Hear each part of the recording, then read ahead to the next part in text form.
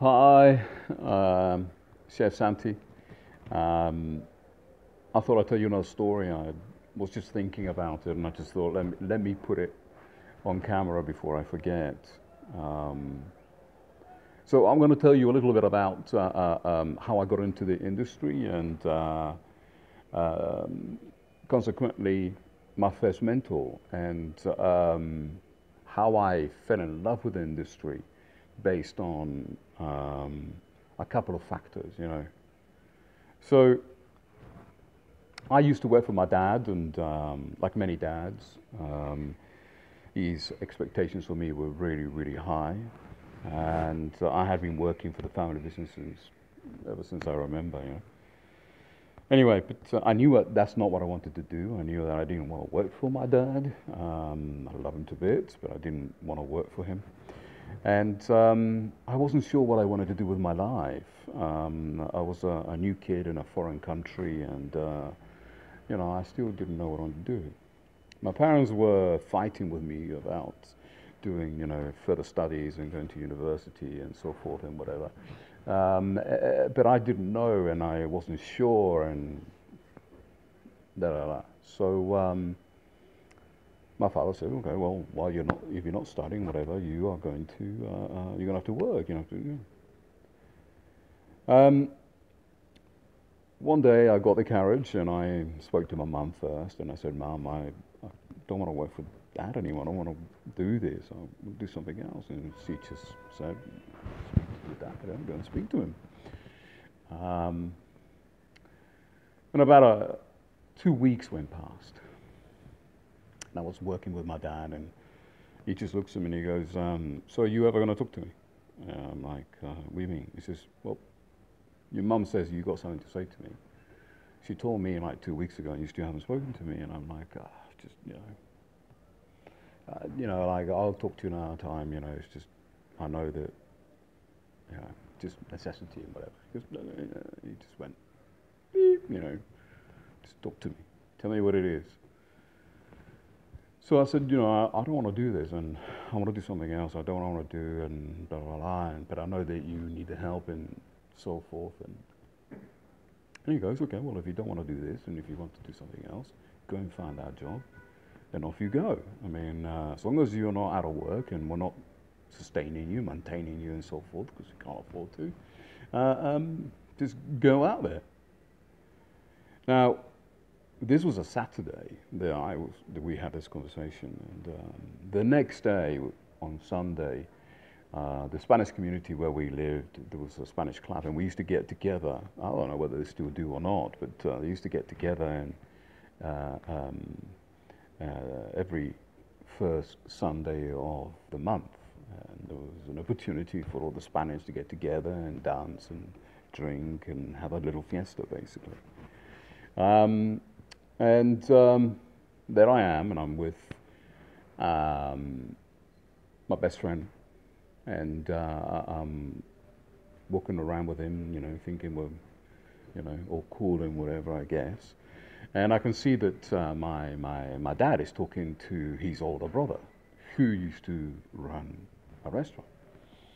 And they're in a chat, and they look at me, and they're both going like this. We go over, and I'm sort of, "Hey, how you doing, Manolo? How you doing? Hey, yeah." And he goes, "Your dad tells me you're looking for a job." And I went like, "Yeah, yeah," And I'm thinking of my man. I only spoke to him about it, like, yesterday. And Manolo goes like, "You ever thought about working in a restaurant?" And I'm like, "Well, not really." So my dad then goes, "Well, you start on Monday." And I was like, "Sorry, what?" And he goes like, "Yeah, it's a Monday." And Manolo goes like, "See you Monday, 9 o'clock sharp." So I'm like, "What?" And he goes, "Okay, off you go. I'll talk to you later. I'll tell you what you need and whatever later." So off we went, and I'm just looking at my friend and going like, between your brother and my dad, it just sorted out my life again. It's like, anyway, Monday came and I arrived, and my first job is to wash up, like washing up and stuff like that. And The Manolo, the restaurant manager, who it was a family business, who the owners they sort of concentrated in the pub bar area, and their restaurant was a very well known, very highly respected restaurant. By the way, you go there today, and it looks exactly the same to what it did in 1987. Okay, exactly the same. So, and the funny thing is that I was actually there. I was actually there a few years ago, and no one really recognized me. And behind the bar was a son who's my age, the son of the owner, and I swear that it was the same gentleman. He looks exactly like his dad. But anyway, so I'm doing this and whatever, and a few days go by, whatever, and then Manolo says, "Oh, well, you're going to be helping in every area, by the way, right? So whatever you needed, you're going to be helping." And yeah, no problem. So I'm starting to feel like this buzz, like I'm really enjoying it. Food is great, you're getting sort of like fed by the chef. The head chef was from the Canary Islands, Spanish. The second chef was from Barcelona. And the third chef was Irish. And they went down in scale according to their position. I was saying, like, like this, their size. And they were funny people. They were like constantly bickering amongst each other, but their connections was just amazing. This restaurant had only two sections. It had a hot area where all the hot stuff and main courses were done, and it had a cold area where all the starters and platters for the bar and desserts were done, which is where the Irish guy was working.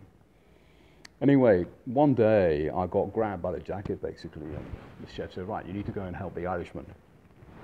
In Spanish, he said this, right? And I'm going off and he's teaching me how to make this thing, and the first thing he's teaching me how to do is these prawn cocktails, and I'm making these prawn cocktails. So by the way, I now make an homage to that dish at my chef's table, and for the tasting menu.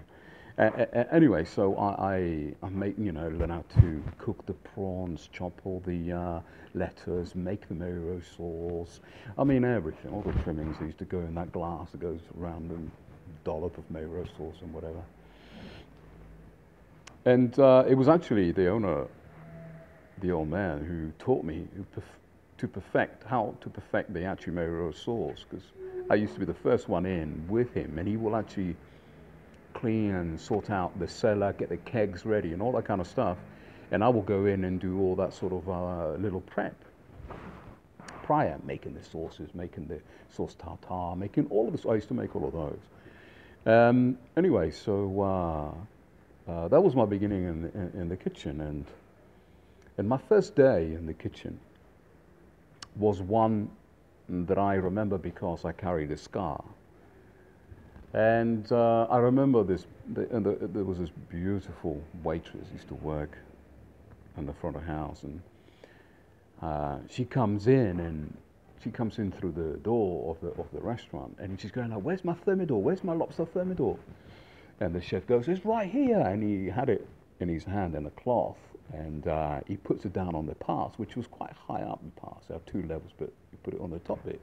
And me thinking, I'm going to be helpful, but knowing nothing about the kitchen, I just went boom, and I put my hand on this aluminium tray that had just come from being under the salamander. And I'm trying to let go of it, and it's completely stuck to me, and the lobster thermidor is going all over the place. Now, I immediately realized that none of the chefs gave a hoot about my hand being stuck to the lobster thermidor plate, but the fact that the lobster thermidor was no good anymore, and they had to make another one. So I'm like, and left my entire skin, which I have a scar here from it, and I said I left my entire skin. Literally, you could see my palm on the actual tray. And I remember the Irish chef I went over to the ice box and put some ice in a cloth, came back and she said, hold on to that. And I'm like, you know, and all day long, I'm still chopping, I'm still doing stuff, holding on to this thing. And I asked for a bottle of water that I could freeze, and I froze that. And I was holding on to this thing, and I'm holding on for dear life to this thing, and the pain. And I remember Manolo coming to me. He goes, "Oh, do you need to go?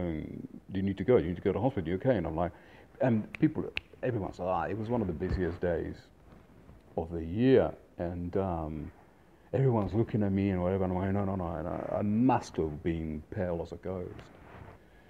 Anyway, the shift ended, and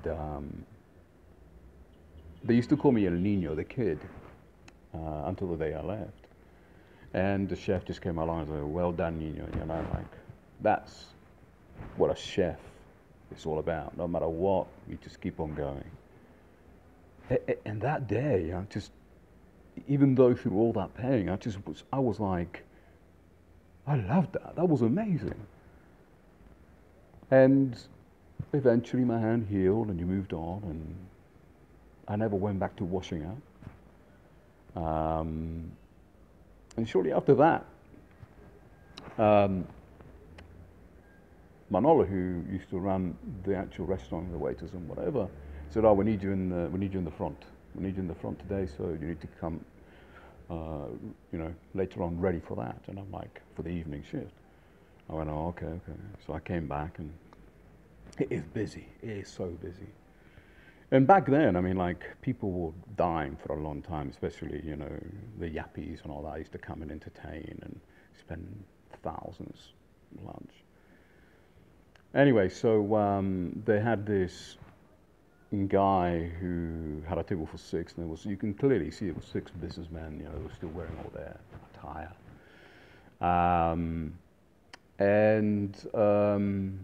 They paid their bill, you know, after spending. They had Petrus, they had, I mean, you mentioned the wines, and they had a Dom Perignon. I mean, they had a lot. I remember the first time I learned about what a Petrus was and all that kind of stuff, you know, and how expensive it was. It was just ridiculous. The bill was huge. And I'm like, what the heck? Anyway, so they paid the bill, and as they're leaving, all six of them are going, "Oh my God, that was the most amazing meal. Oh, the service is incredible." So we're all standing there, and the waiters say goodbye and goodbye and goodbye. They were the last ones. I hear that, you know, two or three of the senior staff, including Manolo, are this one. I'm like, what the hell's going on? So I said there was a guy called Alfonso. And I said to him, like, "Dude, what's going on?" He says, "Oh, they haven't left a tip." And I'm like, "Oh, well, they haven't." And I didn't think much of it because I didn't understand. Now, back then, these guys who used to work in the industry, whatever, you know, 75% of their earnings were tips, were gratuities, and they make a hell lot of money. So, with that, I hear Manolo says, "Santi, go and grab all their jackets, go by the door and wait for me there. Do not put the jackets on them." So I went, okay. And all of a sudden I see him going into the restaurant. And as they're coming along, he intercepted them. So they're coming that way and he intercepted them. But I was watching him coming towards me. And I swear it was like he was on skates, he had no feet, he was just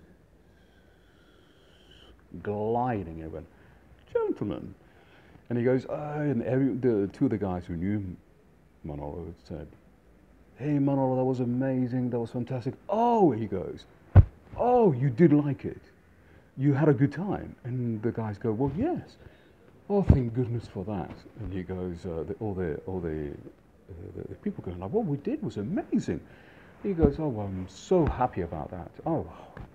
And he goes, "Manolo, why are you saying that?" And he goes like, "The staff are all over there. They're so upset. They're all talking about it, going, somebody did something wrong. Someone didn't look after them right. They're all blaming each other because they didn't tip."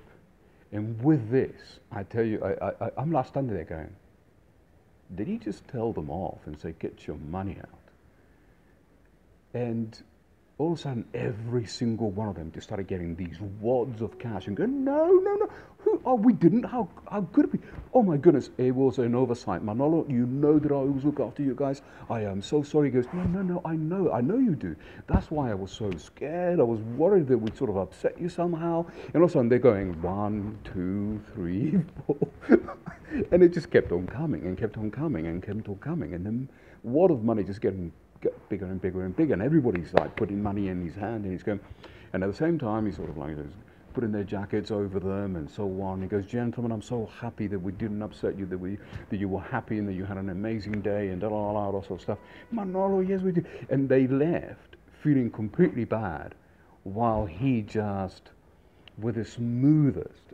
I mean, I only met one other guy many years later who had that kind of smoothness, where he could say and do anything to a client, and the client will be painfully embarrassed that they were the one, a guilt or whatever. But it's just the way that he glided towards these people, the way that he spoke to them, and the mannerism that he spoke. That between what happened to me in the kitchen and this master at his trade just did in front of me, that I realized that I had fallen in love with the industry and never looked back. And here we are today, and another one of the amazing stories that make up the history, my history, and so on. So I hope you enjoyed it, and send your story.